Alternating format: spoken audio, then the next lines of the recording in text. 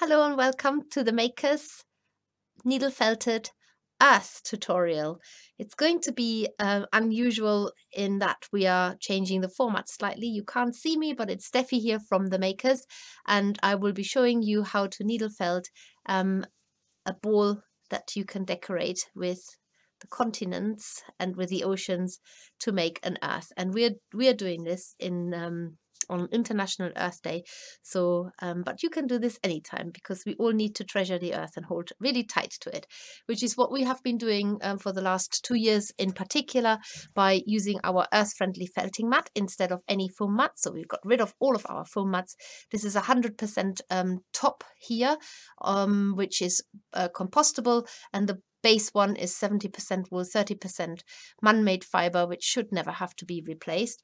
But if you want to take it to a complete extreme, you can also use our eco wool mat, which again they're used in as a set, one top one bottom, but both of them are the same and they're made from recycled wool, and they can be 100% composted if you don't need them anymore.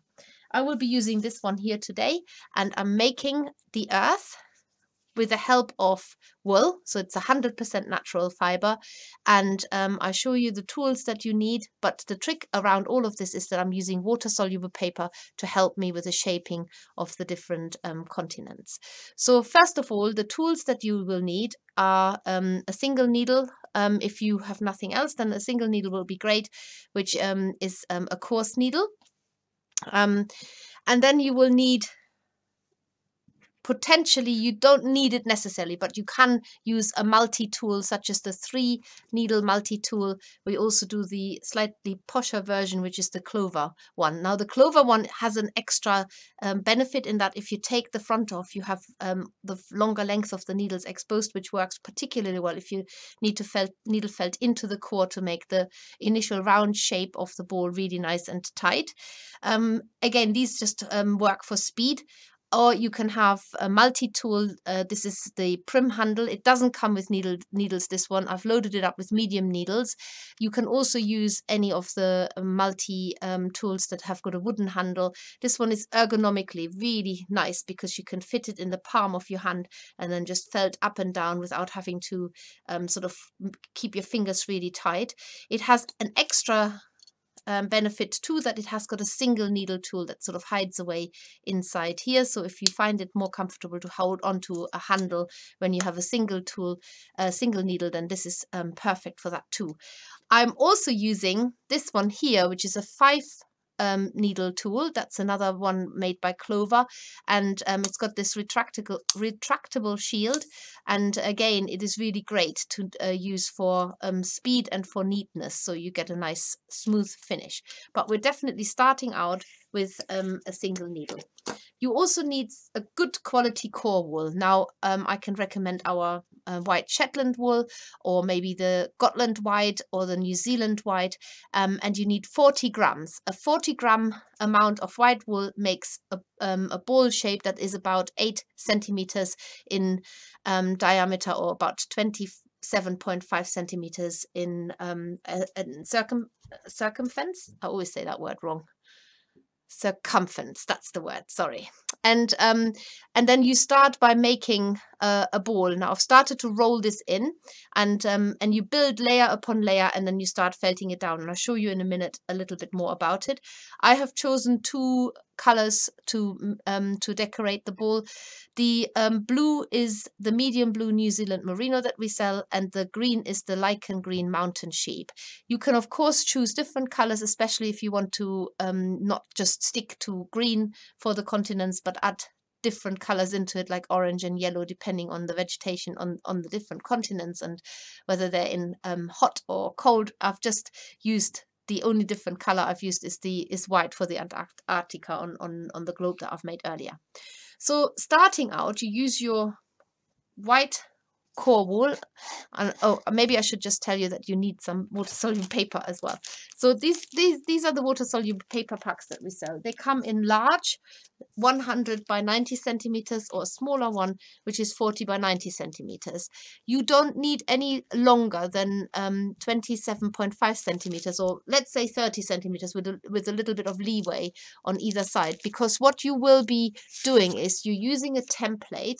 This template is available to download from our website, which is 27.5 centimeters long from here to there, and you're going to draw onto the water soluble paper by following the lines that are obviously on that template. So that is basically what you need, and this is no more than 12 centimeters deep. So 30 centimeters by 15 centimeters will do you comfortably one of these templates. You do have to cut around the whole shape, but of course you've got the continents marked here.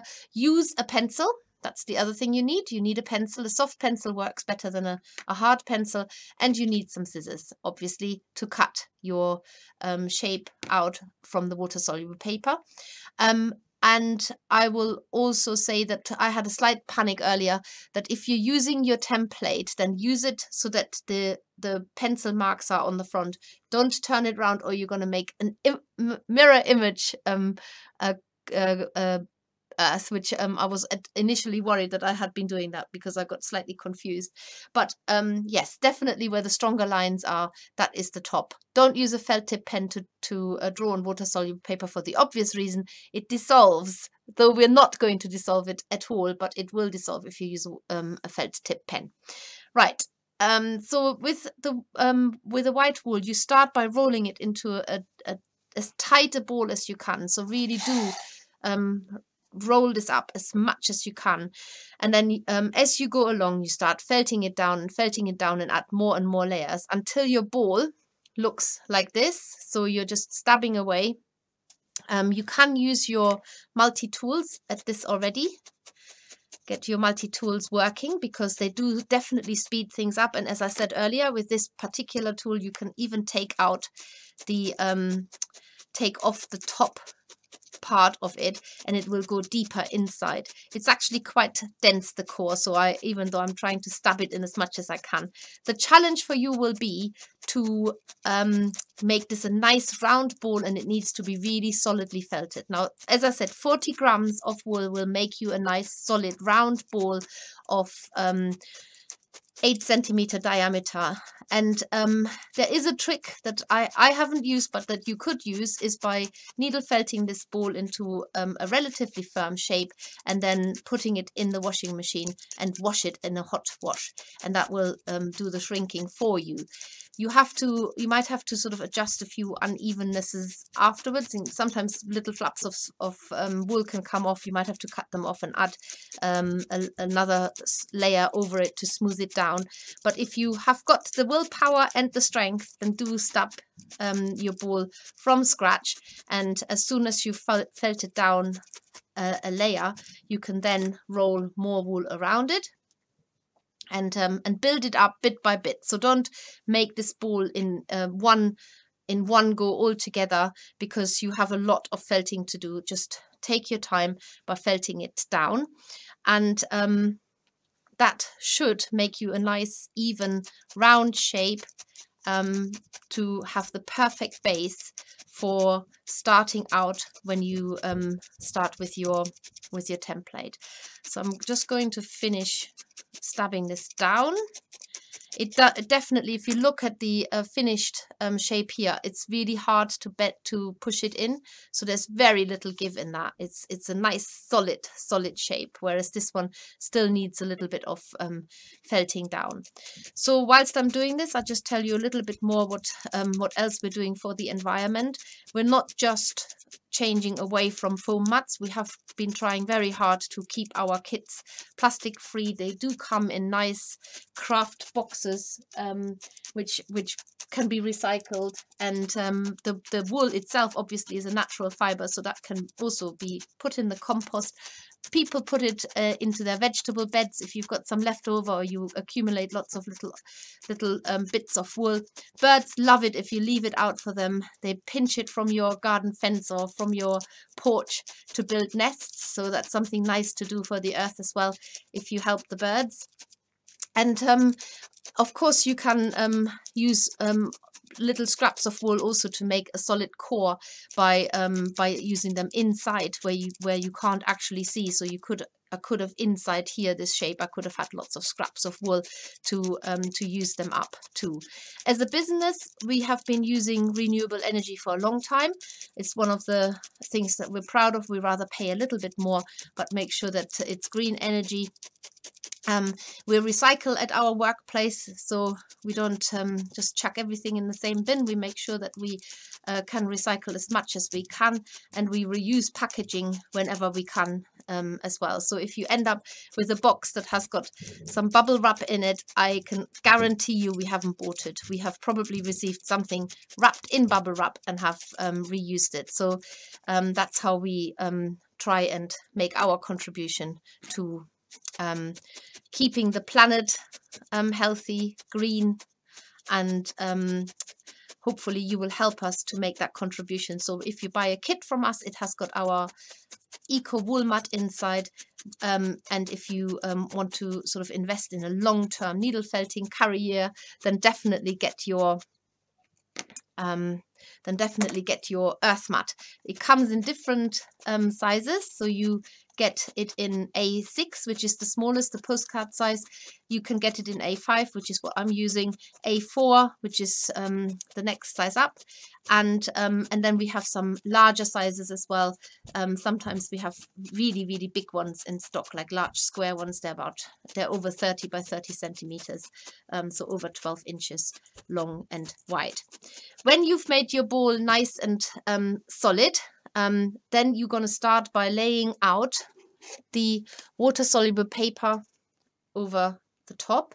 Now, because you need to somehow anchor it down, I happen to know that Africa, well, everybody knows that, that's where the equator, it runs sort of through halfway Africa. And so what I'm doing is I'm actually putting a little green patch in here already. So you're needle felting straight into the water soluble paper, and I'm using my coarse needle for this, just a single coarse needle. In fact, that's not a coarse needle at all. Let's try that one. That's better grip. And that will sort of just make sure that it doesn't slip up and down at the moment. And then I'm going right to the other side where the two parts meet. And I'm going to put a little bit of blue there because that is actually ocean. What you might find is in the process of making the planet that sometimes it gets a little bit confusing what is green and what is blue. You just have to sort of maybe look again at your original template to remind you what are the continents and what is the ocean, especially when you've got sort of little bits of land that are floating around. And what you could do is you could also, of course, color this in beforehand, and then you've got a very clear visual aid.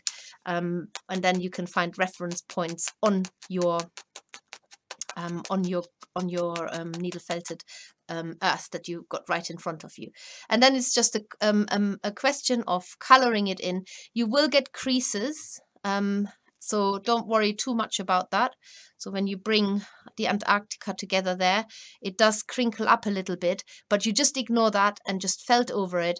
And I will be doing this now. So you might see me jumping, not me personally jumping, but just my project jumping to the next stage.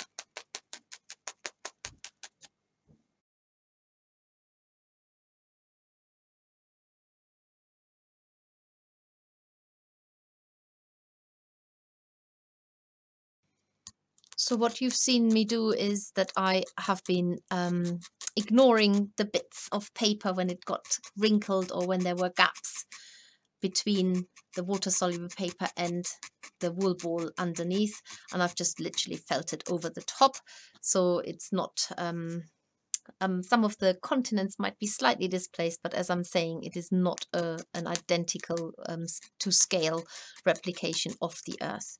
It will look just right for what we need, but if you feel that this is not precise enough, then you might have to do this in a different way. But the water soluble paper definitely works, putting them roughly into the place where they need to be. And of course you can smooth down the wool much more later on as well. Let's just get it all into place. What I will suggest is, if you've got smaller islands that you don't want to miss out, then do felt these down, maybe even a little bit bigger than they are, and then surround them with the water afterwards, rather than putting the water down first. Put the blue down first, put the green down first, so that you know they're important, not to be missed, and then surround them with blue, which is a little bit more detailed work that you might have to do, but that is totally possible to do that way round, rather than adding the blue down first. And I'm just going to work my way around the whole of the shape, just putting little bits down. For this work, I'm using my coarse needle. For the larger areas, whether it's land or whether it's the ocean, you can still use your multi-tools. That extra crunching is where the water-soluble paper is probably sort of slightly folded up underneath. But by the time we have finished this, you will not know that there's water-soluble paper underneath it. So I don't think there is any need to dissolve the paper. Unless you wish, then you can just submerge the ball into wool, into water even, and let the water-soluble paper dissolve, and then it's completely gone. Once it's dry, you might just have to go over it again a little bit in case something's happened when the water was dissolved.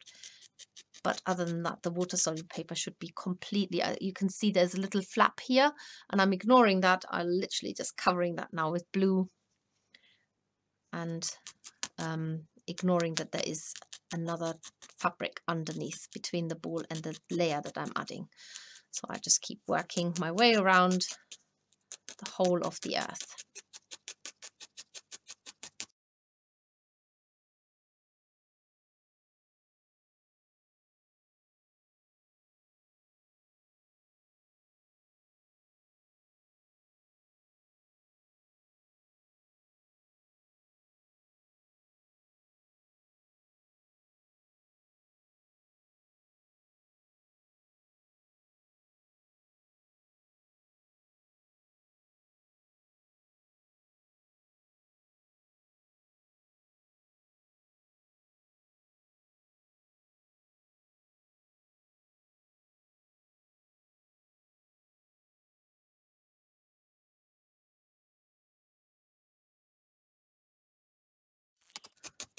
So this is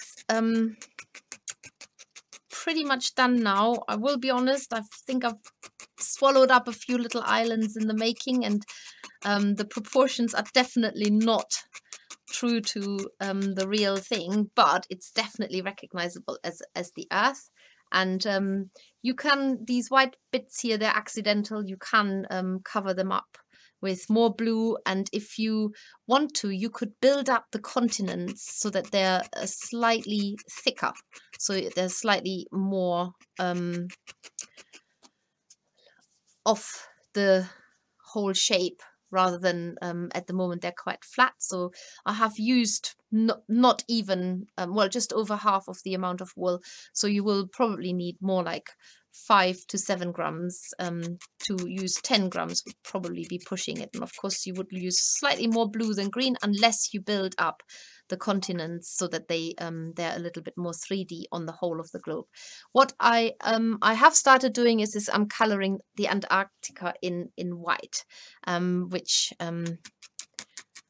so I'm doing it, and I'm even though it's not entirely white, I'm just going to leave a little bit of green showing. I know it's not physically correct, but it sort of gives you a good idea that this is not meant to be a green land, but it's basically just all snow and ice. So, and on globes, you often see that area colored in as well. And I've done this at the beginning. That's just a little tip. Right at the beginning, I did that straight away so that I knew that that was my sort of anchor point at the bottom, and then the rest turns up at the top. And there you go. There is the Earth ready to do whatever you want to do with it. You could do a whole solar system. Maybe you can do the different planets, do the sun and the moon. You can do the different sizes. Now you know how to needle felt a round shape and color it in. Use the water soluble paper as I did. I would have been extremely confused without having some sort of guideline of what goes where. And I hope you enjoyed this. We are the template to make this will be available, and the size of this has definitely shrunk down a little bit more. It's a lot firmer with adding the surfaces onto the top, coloring it in. So happy Earth Day, everybody, from the bakers.